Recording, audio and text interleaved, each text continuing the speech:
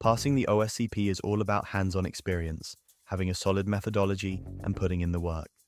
If you're looking for the fastest and most effective way to get your OSCP, keep watching. First things first, you need a ton of practical experience. Sites like TryHackMe and Hack the Box are your best friends. They give you the real-world skills you need to get through the exam. But keep in mind, OSCP isn't just about getting root.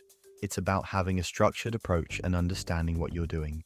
One of the biggest changes to the OSCP is the Active Directory section. If you don't pass AD, you don't pass the exam. So you need to be comfortable with user enumeration techniques, ASREP roasting, Kerber roasting, enumerating shares, LDAP queries, pass the hash attacks, and post-exploitation techniques. If any of that sounds unfamiliar, don't worry. We've got a full cheat sheet that lays out the best labs to practice these techniques in the right order. Everything from AD attacks, initial access, Windows and Linux privilege escalation, pivoting, lateral movement, and more. You can grab that for free down below.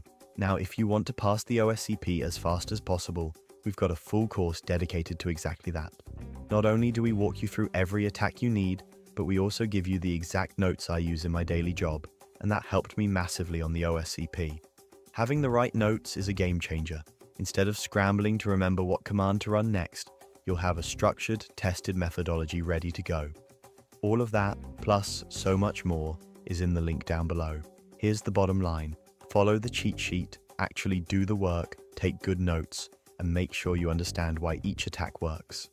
The OSCP is about persistence and methodology, not just copy-pasting commands. If you build that foundation, the exam becomes way easier. For the exam report, don't overthink it.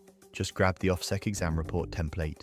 Make sure your steps are clear enough for them to recreate what you did, and you're good to go. Simple as that. Thanks for watching, make sure to use all our resources, and I really hope to see all of you crush the OSCP.